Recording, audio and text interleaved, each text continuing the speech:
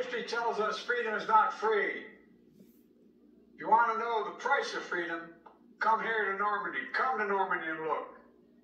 Go to the other cemeteries in Europe where our fallen heroes rest. Go back home to Arlington Cemetery. Tomorrow, I will pay respects at Pointe du Hoc. Go there as well and remember, the price of unchecked tyranny is the blood of the young and the brave. In their generation, in their hour of trial, the Allied forces of D-Day did their duty. Now the question for us is, in our hour of trial, will we do ours?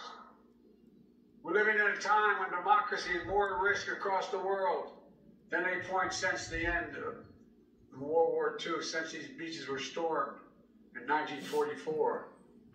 Now we have to ask ourselves, will we stand against tyranny, against evil, against crushing brutality of the iron fist? Will we stand for freedom? Will we defend democracy? Will we stand together? My answer is yes, and only can be yes.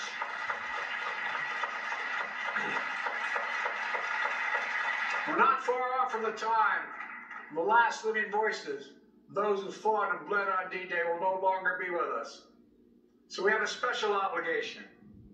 We cannot let what happened here be lost in the silence of the years to come.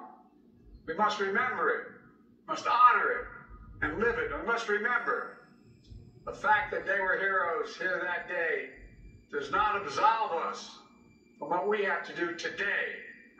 Democracy is never guaranteed.